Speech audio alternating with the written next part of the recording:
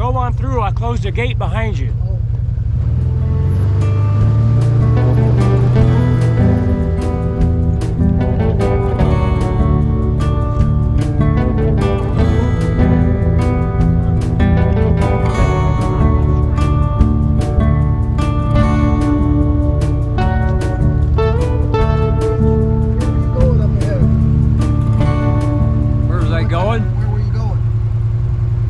By it. Oh, you just missed it? Yeah.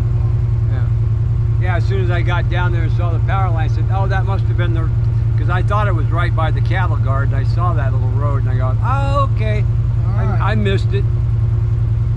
I thought maybe you knew of another road up. Well, there is another one. It comes in at an angle. But I knew you guys would be here, so I came back.